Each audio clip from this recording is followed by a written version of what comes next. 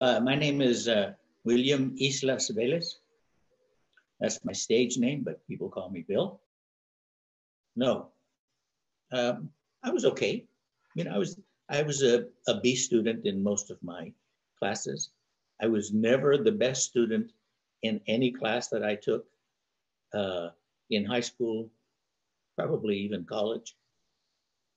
So no, I didn't exhibit any mathematical talent when I was in high school. I could do the mathematics work, but I didn't excel at it.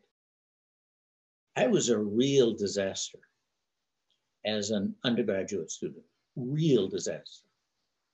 So when I arrived, I took calculus, and I was an engineering student. And I dropped calculus my first semester. I just couldn't understand anything the professor was saying. And I took college algebra and trig instead. And I earned a D. And then I earned another D in chemistry. So my first semester, I earned 9 units of Ds. I advise a lot of students. And students tell me, well, how can I be a math major? I got a C in calculus. I point out, compared to me, you look brilliant. So I was really a terrible student. And those D's caused me to make a decision which had a great impact on my life. I thought I was going to be a failure. So in my second semester, I took calculus. Why? Anybody who got a D in college algebra and trig is not ready for calculus. But I knew I was. And I got a C in calculus. And then I took the next calculus sequence, the next calculus course, and I got an A. And then the next semester, I took differential equations and something. And I decided I'm getting a PhD in math. I had not the vaguest idea what you did with a PhD in mathematics. So I study number theory. And I've written papers in what is called elementary number theory. These are problems that anyone can understand, right? You can mention problems in elementary number theory that are just so easy to comprehend, like, what are prime numbers, right? Prime numbers are numbers that are only divisible by 1 and itself. And so, the list of prime numbers is 2, 3, 5, 7, 11, 13, 17. This goes on forever. There's infinitely many primes. So here's a very simple question.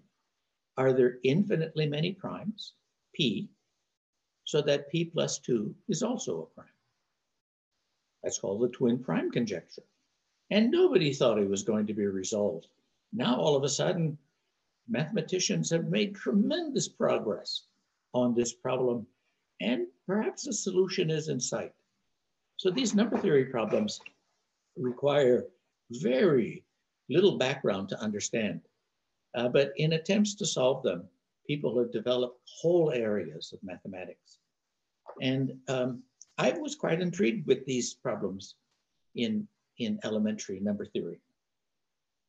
So I wrote papers in elementary number theory, and I also wrote papers in more abstract areas of mathematics called algebraic number theory. I was really a disaster as an undergraduate student. And, there were so few Chicanos on campus even then. And I was certainly the only math major that was a Chicano. And I found that I had to study much more than the other Chicano students. Many of them were education. A lot of them were in education. And they didn't have to study the way I did. And I found that I couldn't hang around with them because there were parties all the time, And so I separated myself and went to a different library altogether so that I could concentrate more. And I always regretted the fact that I had to give up a community in order to study what I wanted to study. And so when we founded SACNAS and we could come together as a community of scientists, it brings tears to my eyes.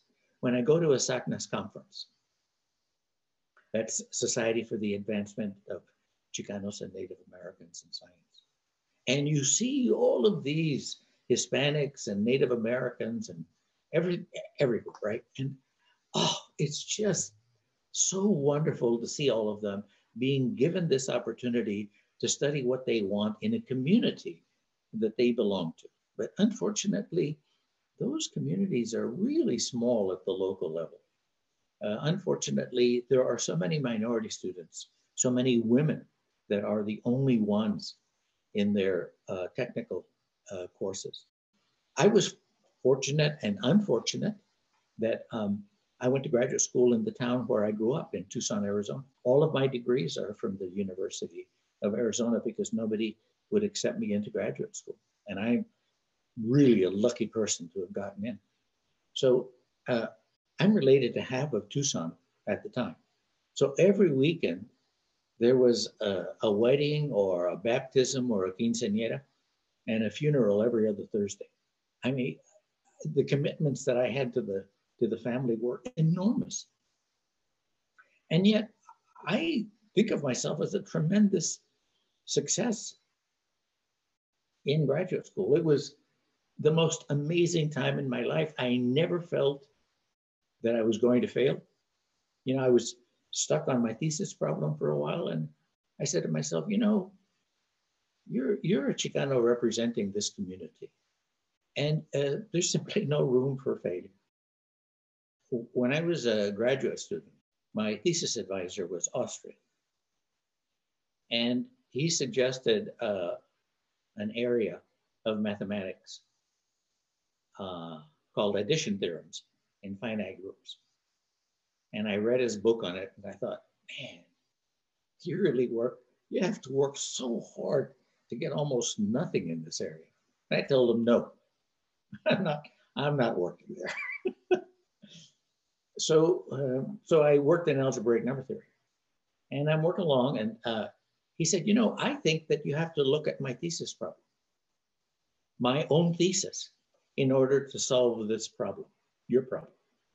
So I had to read his thesis in German.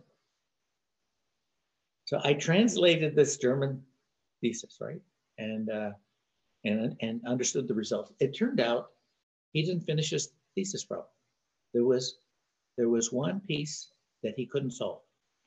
And I used a more modern method called p-adic methods, and which I learned by myself. And I used p-adic methods to complete his thesis. And with that, I could complete my own thesis. That was kind of cute. I was his almost last PhD student, and I completed his thesis and mine in one swoop. That was kind of fun. So, you know, it's a cute story. I had wonderful relationships with faculty. And my thesis advisor was, you know, really a wonderful guy. Let me tell you how wonderful this guy was. So when I was getting my PhD, right, I told you I'm going off to Sandia Laboratories. I'm going off into industry. But then industry calls me up and said, we have a hiring freeze, you can't come. And I said, well, when can I come? They said, I don't know. Next week, next year, we don't know. I said, well, what am I supposed to do in the meantime? They said, I don't know. So I went to talk to Henry Mon. And I said, you know, I may not have a job for next year. He said, well, go talk to the department head. So I went and talked to him. And the guy said, you know, gosh, it's already April, you know. I'm not sure I have money. He says, I'll try to find you something. I said, fine. The next day, the department head came in to see me. And he said, you will never believe what happened. Your thesis advisor says he will retire early if I offer you an assistant professorship. So I'm offering you an assistant professor. And I said, no, thanks. I don't want to be a professor. But 2 years later, I decided, yeah, I wanted to be a professor, and he offered me a job. Really, come on.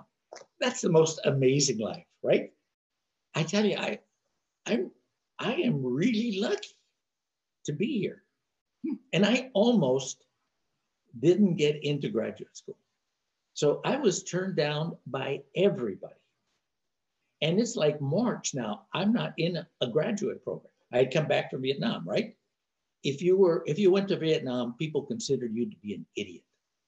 They had no respect for Vietnam veterans back then. So one day, a person calls up the license bureau in Tucson, and they say, here's the license plate of a person who's blocking my driveway. Can you give me the name and phone number of that person so I can call them not to block my driveway? And the other person says, well, I can't give you that information. It's confidential. I have no idea who you are. I don't know if you're trustworthy. And the person said, oh, says, I'm very trustworthy. My name is Dr. Jim Clay. I'm head of the math department. And the other person said, and why haven't you offered my son a teaching assistantship? The next week, I had an offer. That's the only reason I got into graduate school. Really, I've had a charmed life. You might look at a research area and make sure that there's a large enough community so that there are other people around that you can interact with. I think that much of the work that I did depended upon my own ingenuity, and I didn't read enough papers to borrow ingenuity from other people. That's probably a mistake. There's just a huge amount of work that people are doing, and it's great to join, be part of a research group rather than working alone. So I have lots of joint papers, but again, they were initiated by questions that, I heard somebody mention or I came up with, and I'd get somebody to join in and we would write a joint paper. But again, I'm just a lucky person that I worked in this area and was able to contribute. I would recommend that mathematicians think about applying for internships with companies and government labs so that they can get a feeling for how mathematics is really being used out in the workforce. I think that would make them better teachers of mathematics.